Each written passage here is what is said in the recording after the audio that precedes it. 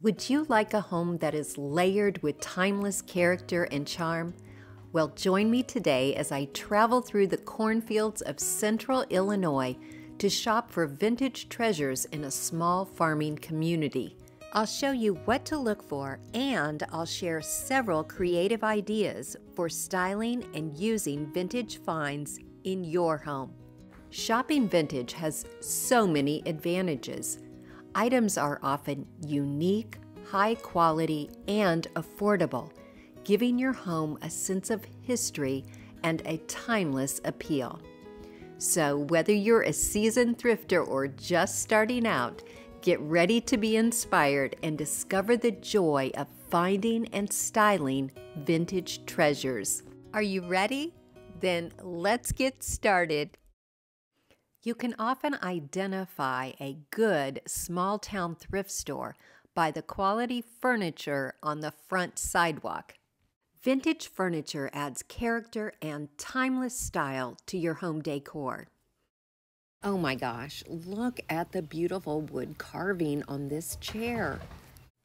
I didn't buy that pretty chair because I simply don't have room for even one more chair in my home. But I did buy this pretty side table for only $3 because it was missing a little bit of the fretwork on one side. The legs were also a little wobbly, but it just needed to have its screws tightened.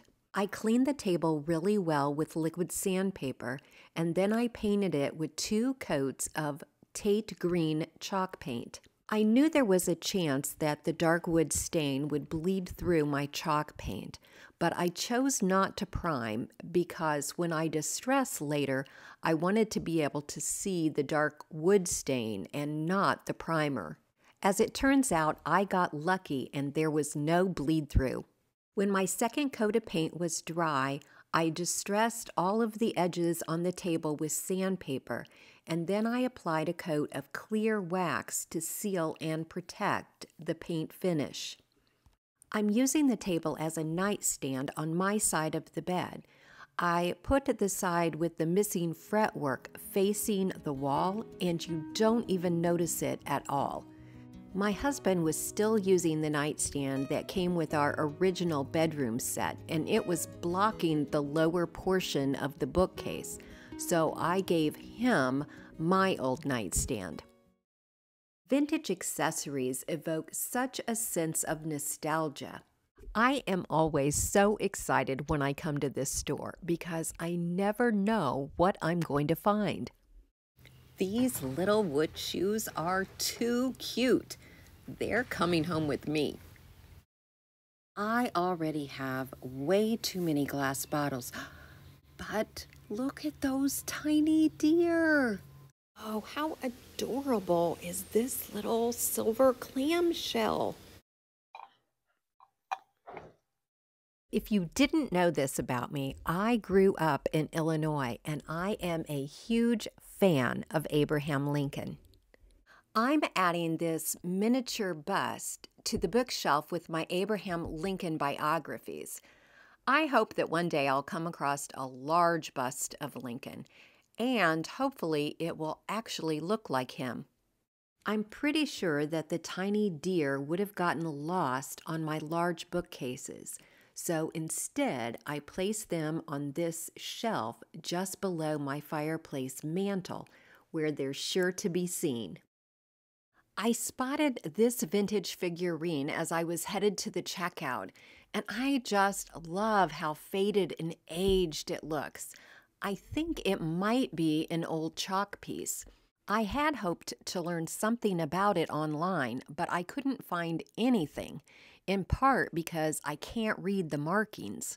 So if anyone knows anything about it, please let me know. The boy's hat was badly chipped, so I decided to touch it up with just a bit of black paint to make it a little less noticeable. I found this chippy white candle stand. It's not actually vintage, but it has a great vintage look anyway. I actually want to use it as a riser and have the larger scalloped base at the top. For this to work, I needed to create a new, larger base so that it wouldn't easily topple over. I found an oval-shaped piece of wood in my stash that I thought would work. I sanded down the top a bit so that the glue would have better adhesion. I traced out where I wanted the candle stand to go on the piece of wood and then applied a combination of super glue and Gorilla Glue to adhere the top of the candlestick to the new base. Then I painted over the wood with a mixture of ivory chalk paint and salt wash to give it a similar chippy texture to the candlestick. When the salt wash paint was dry, I used a stiff stenciling brush to dab on some gray and green chalk paint to try to match the colors of the candlestick. I hadn't updated my mantle since early spring, and I thought it was about time I removed the birdhouses. So I did a little rearranging and added the riser with a small bundle of dried flowers displayed on top.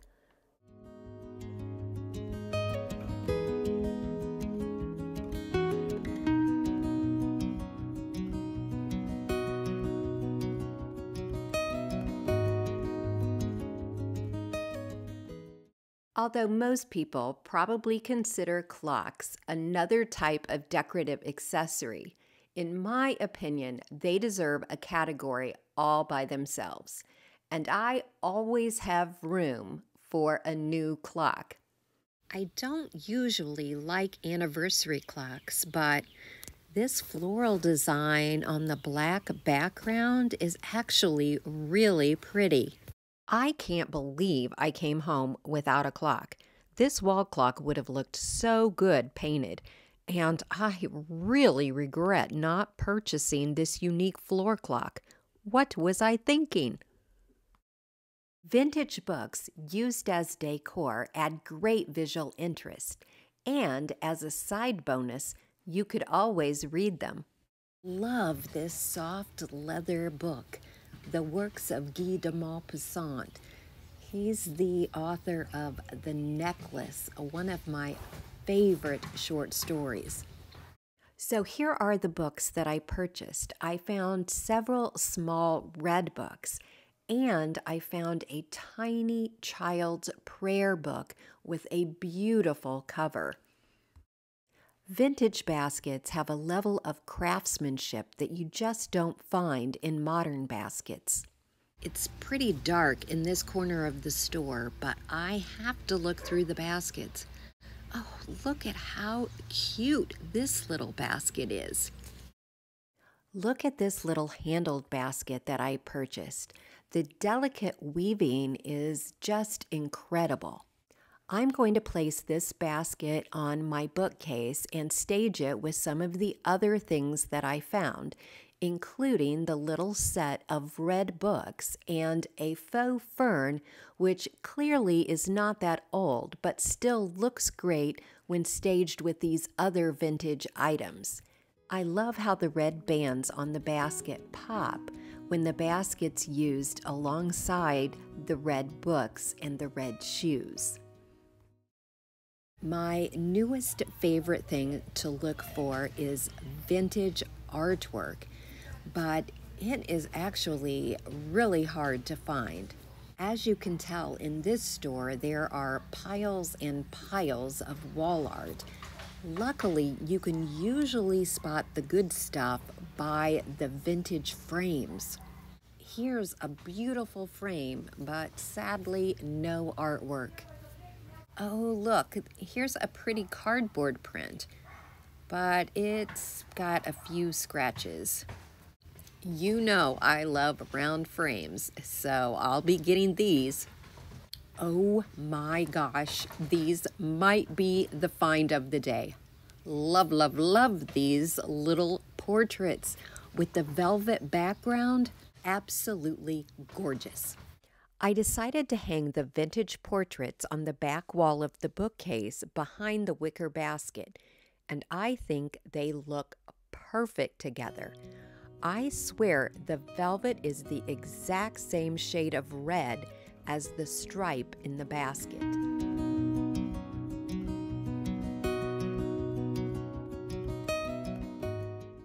I found this small landscape print that I wanted to use in my family room, but I wanted to use a larger frame. I found this newer frame that I thought would work nicely. I stained it with some antiquing wax to disguise the scratches, and then I cut the print to fit inside. This had originally been a tabletop frame, so I covered over the back with extra cardboard and paper packing tape and added a sawtooth hanger. I think it pairs nicely with this other print in my family room.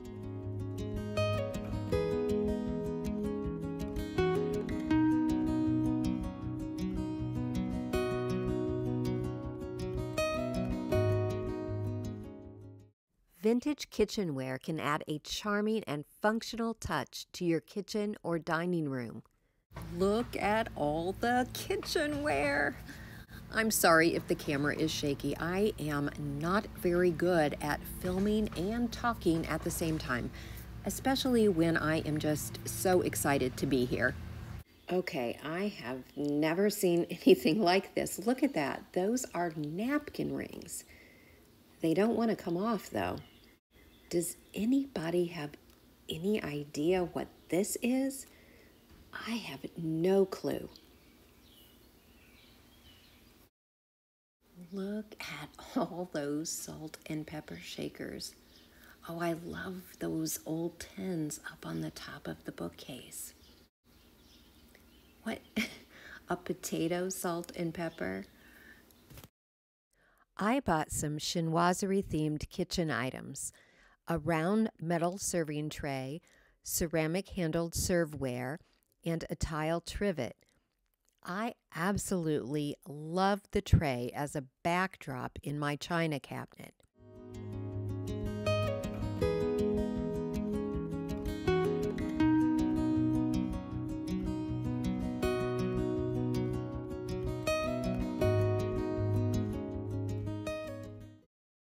I put the trivet on the stove to use as a spoon rest, and I added the wooden spoon and fork to a small vase on the counter to show off their pretty handles.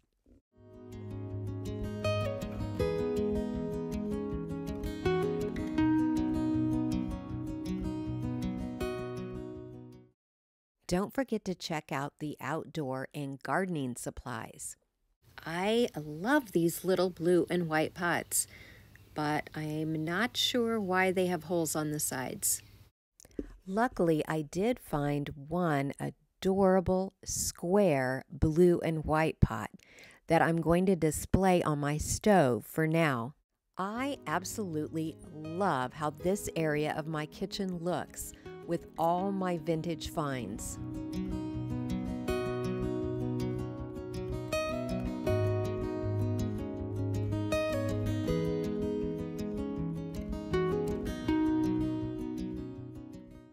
When thrifting, don't forget to look for quilts, embroidered linens, and other nostalgic textiles. I bought some crochet doilies, a vintage tea towel, and some napkins. I'm not sure how I'm going to use these two small quilted coverlets, but they were just too cute to pass up. However, I did make use of some of the other textiles. After adding my new vintage masher to this cutting board bowl, I also added in a vintage napkin for color and textural contrast.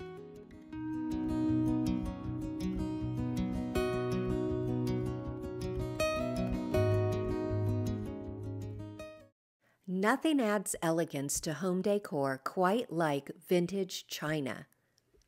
Look at all the milk glass. Seriously, have you ever seen this much milk glass in one place before? Oh, look at that. You know this is coming home with me. Okay, forget about the milk glass. I have just found the blue and white china heaven.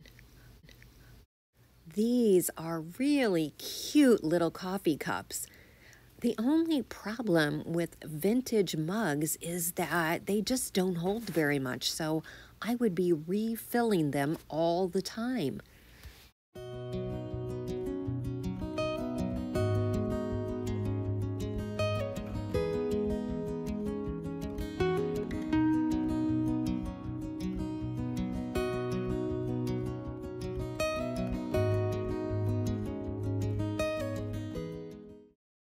Using vintage items in ways other than their intended purpose can add an element of quirkiness and surprise to your decor.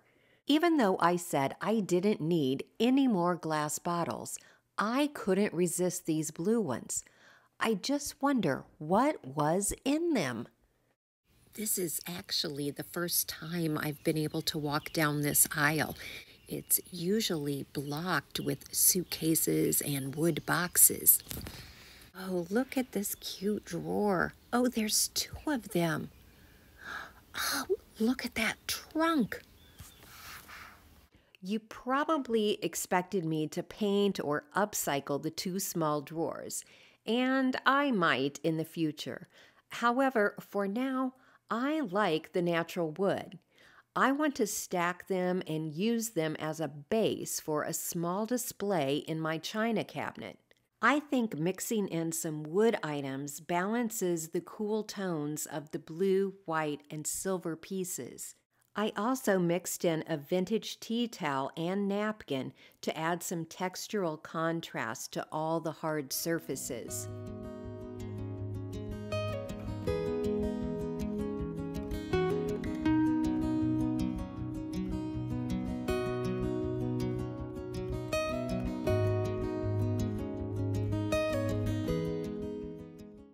I'm not sure if my use of this floral hook is technically repurposing, but I did use it in an unexpected way by attaching it to my china cabinet and hanging a vintage creamer from the hook.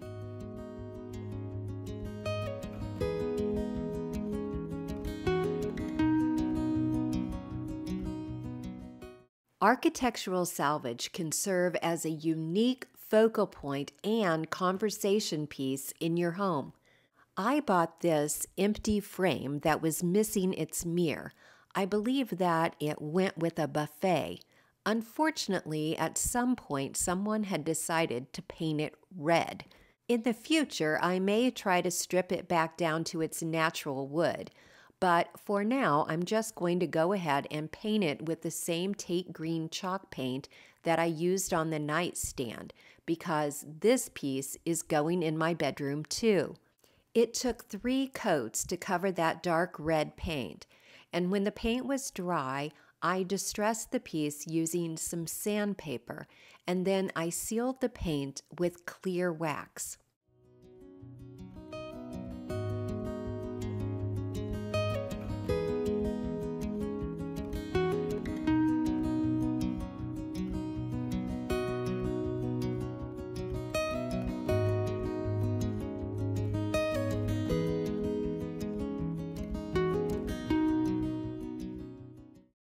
Vintage suitcases and trunks add a sense of history and serve as versatile storage pieces. This is a nice suitcase, and it's actually leather. I regret not buying that leather suitcase, but I did buy this cute trunk. I've never seen a small one like this. I'm going to use it on the left side of my fireplace hearth to balance out the vintage shelf that I recently added to the right side of the hearth.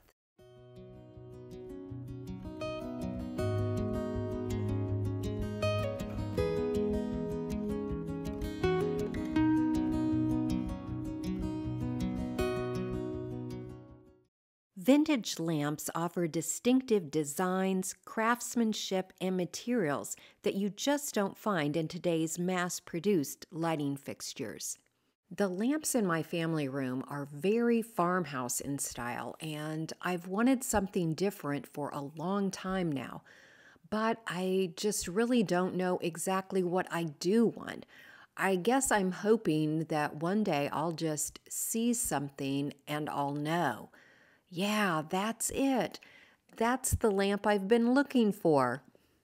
I don't even really like mid-century modern, but this lamp is amazing.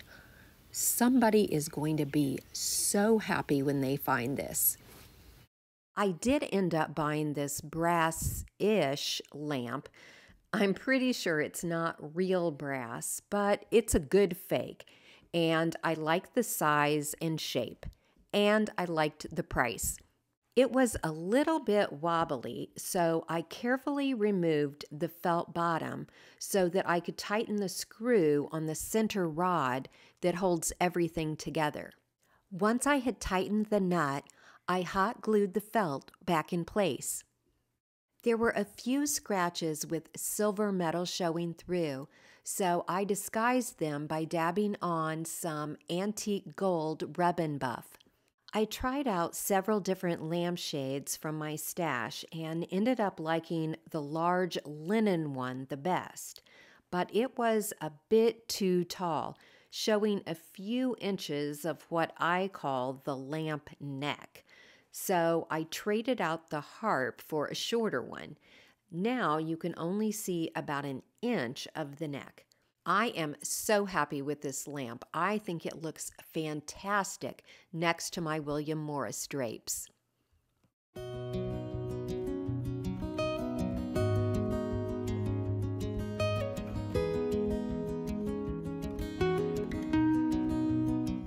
I'd love to know which one of these vintage items would have come home with you and which one would have stayed on the store shelves. And if you like vintage items like these, be sure to check out my online store, CanterburyCottageShop.com. Thank you so much for watching today. See you next week.